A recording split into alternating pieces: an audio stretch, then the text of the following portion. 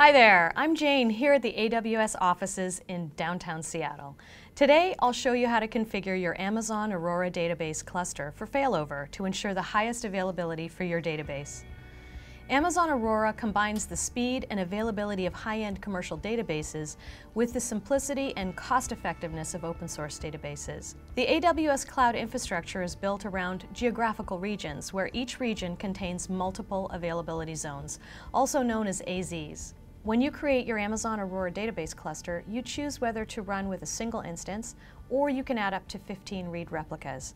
As their name implies, read replicas are helpful not just for availability, but also to scale database read queries. Let's say we already created an Amazon Aurora cluster in a single instance configuration. Configuring it for multi-AZ failover is easy. First, we'll log into the AWS console and navigate to Amazon RDS. RDS stands for Relational Database Service and is the service used to run Amazon Aurora database clusters. The Amazon Aurora storage layer provides high availability by storing 6 copies of our data across 3 AZs. When selecting the instance, we can see its availability zone.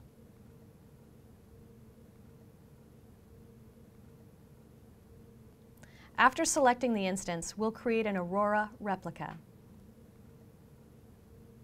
Let's pick a similar instance class size as the primary instance, so we won't see any change in database performance in case of a failover. We'll need to give the new Aurora replica instance an identifier, which is used to generate a network endpoint that we can access from our application. Let's pick a different availability zone for our replica for increased availability. We need to select the failover priority for the new replica. This is necessary if we have multiple replicas in our Aurora cluster.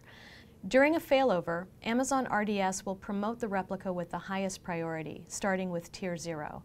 In the instance list, we see that the new replica is being created with the role of reader, and the multi-AZ property is now 2 zones, indicating that the cluster is distributed across 2 AZs. Now that we've configured our database cluster for multi-AZ failover, we can test the behavior of the new configuration. We can select the target instance in the console and choose failover. This will cause the replica to be promoted as the new primary or writer instance.